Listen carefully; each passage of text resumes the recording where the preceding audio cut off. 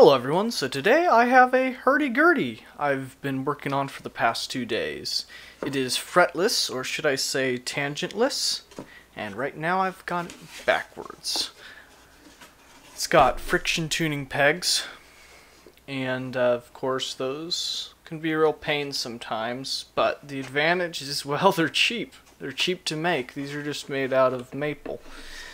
The sides are actually made out of a drawer I received from Kristen's mother, and these little bridges, adjustable bridges, I've used these in my past hurdy-gurdy on the bridge, these little adjustable saddles. In this case they're directly on a soundboard rather than on an arch. Right here I have a crank, maple crank, whatever wood this dowel is made of. And I've got some nylon spacers right here. It looks bent in the image because, let me just try and zoom in.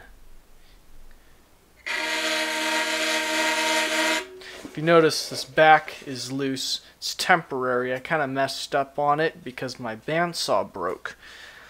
Inside, I have these two little bushings, or I don't know what you'd call them. They're not quite bearings.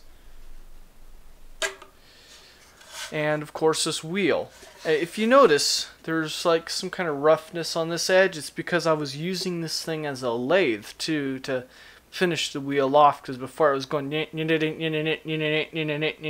so why there's a double notch on this one. Originally I was going to have a double set of strings here. It's the same reason why I've got that same double notch here and 4 tuning pegs instead of 3.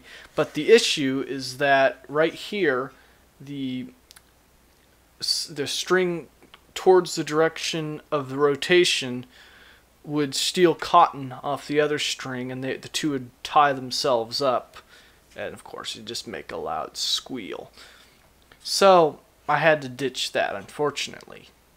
This hole is a little bit uneven. I was going out with the router, and of course I didn't have a template, but in here I was able to use my edge guide router. Well, first what I did is I just drilled a hole using a spade, and then I worked it with the router, and this hole turned out really nice. When the back is put on, you could store your extra strings and your rosin and your cotton. See, it's a lot like a slide guitar in a way, but instead of a slide,